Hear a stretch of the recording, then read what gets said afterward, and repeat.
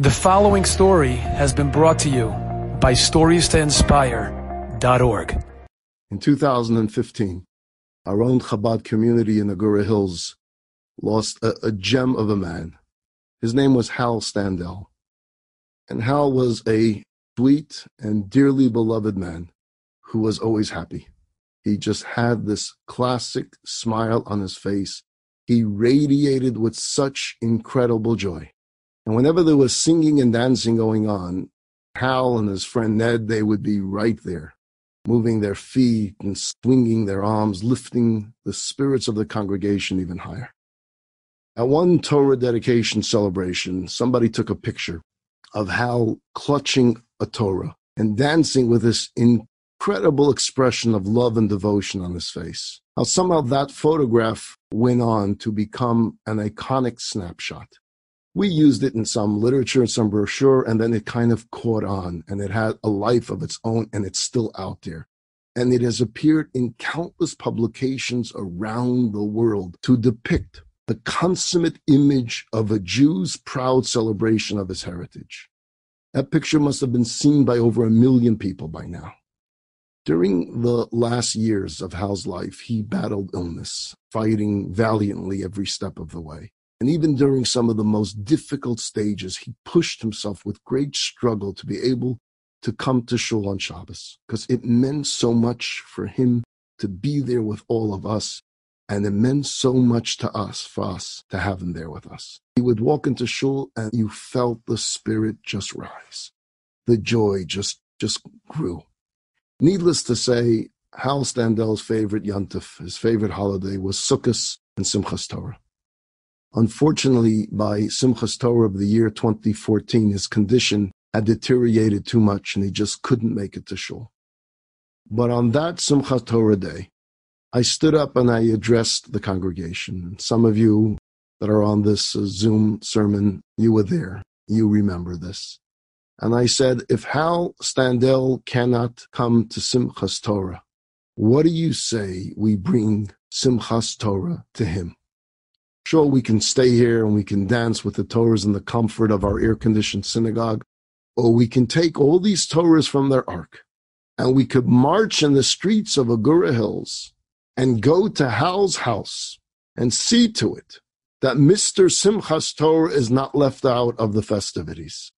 I didn't even have to finish making the suggestions before people started making their way out the door to begin the procession.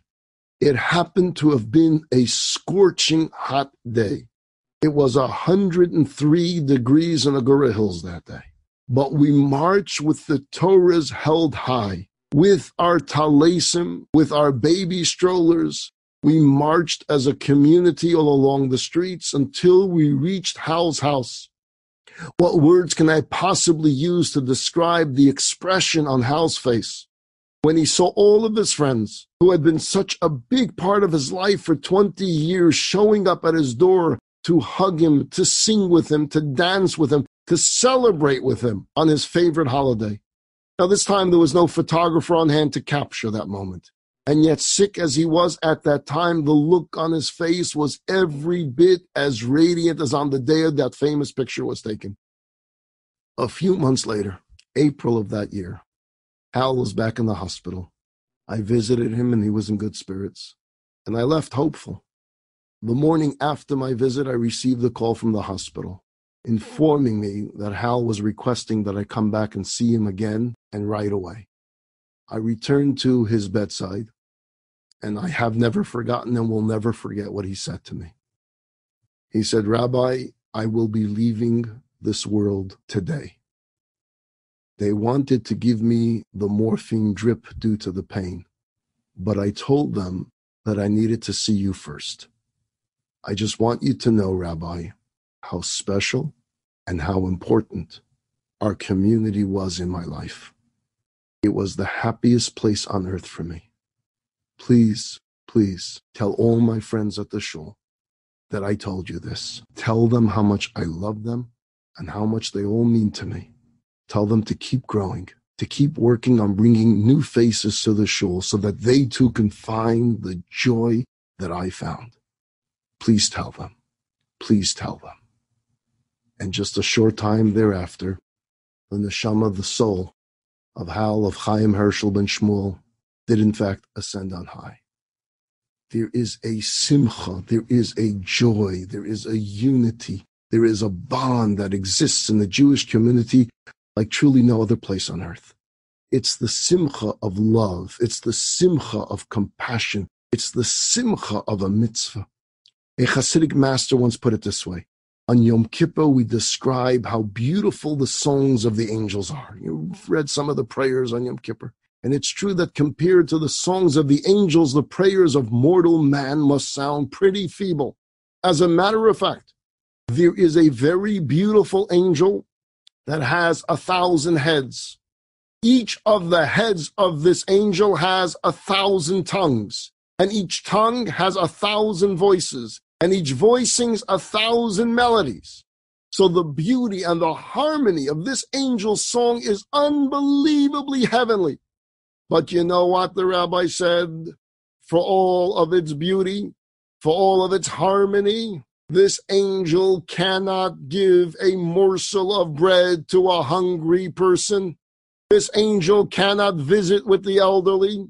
This angel cannot befriend a child with special needs. This angel cannot welcome someone into their home. This angel cannot lift the spirits of those who are down or celebrate with you at the special occasions in life. Only you can. Only we can. And because of this, we're even greater than the most awesome of all angels. Jewish community is like a good sports team. You know, it's nice to have many fans, but you need good players on the field. If you're Jewish, you're not just a fan. You're not just some spectator watching from the stands or cheering us on. You're part of the team. So suit up and show up. We need your bat in the lineup. You can hit, you can pitch, you can field, you can bunt. Every one of us can do something. Everyone without exception can do something to be part of a greater Jewish community. That's how we find that inner joy. By being unified, by being one, by being together, by caring for one another. The symbolism of the holiday of Sukkot is the lulav and the esrog and the hadassah and the rav of the four species coming together. And with that, we shake them together and we make a blessing, sanctifying the moment. It's symbolic of bringing the entire community, the Jewish community, all spectrums of the community together. Everyone plays a role. Everyone has a role. And that's the way we bring the sanctity. That's the way we bring the blessings from God in. And we're surrounded by the walls of the sukkah, which represents the holiness and the Shekhinah and the divine presence. That's the joy that we seek. It's all around us. We have to open our eyes. We have to see it. And we have to open our hearts. And we have to feel it. Enjoyed this story? Come again. Bring a friend. StoriesToInspire.org